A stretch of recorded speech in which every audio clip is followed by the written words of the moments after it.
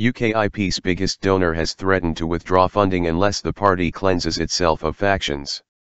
Businessman Arron Banks said he was struggling to support any of the four contenders vying to replace Nigel Farage as leader. He also called UKIP's one MP, Douglas Carswell, a pain in the backside and urged him to rejoin the Conservatives. Mr Banks also hinted that Mr Farage could return, calling him the major politician of the last 20 years.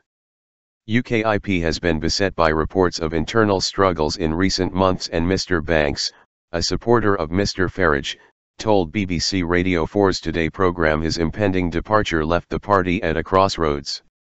He said, "Nigel was probably the major politician of the last 20 years. I think losing him has caused the pressure cooker to explode. We are struggling at the moment, there's no point denying it." Suzanne Evans, Paul Nuttall, John Rhys-Evans, and Peter Whittle have entered the contest to replace Mr Farage. But Mr Banks, who made his fortune in the insurance business, said, "At the moment I'm struggling with the candidates on offer." He added, "My problem with all the candidates is they seem to want to push it back to the centre. That's a ludicrous place for it to be."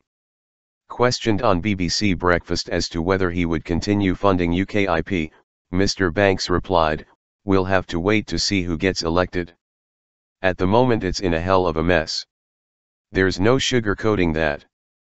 But actually the opportunities have never been greater." Mr Nuttall, a former deputy leader of the party, is currently listed by bookmakers as favourite to win the contest, with the result being announced on November 28. Mr Banks, who said he had given UKIP £1 million, added, "I like Paul Nuttall a lot. I doubt whether he has the strength to deal with some of the career politicians that have come into the party.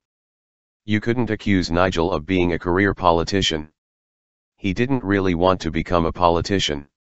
He had one issue that he wanted to fight, and I think whoever becomes leader has to find their issue and the thing they want to campaign on. Clear out." Asked whether he would continue funding UKIP, he replied, "At the moment I'm sitting on the fence. Unless the party cleanses itself of some of the factions that have caused it so much trouble, I won't be doing anything, but we have to wait and see." He criticized Douglas Carswell, who defected from the Conservatives in 2014 and has since become involved in disagreements with Mr Farage. Mr Banks said, "Mr Carswell has been the biggest pain in the backside.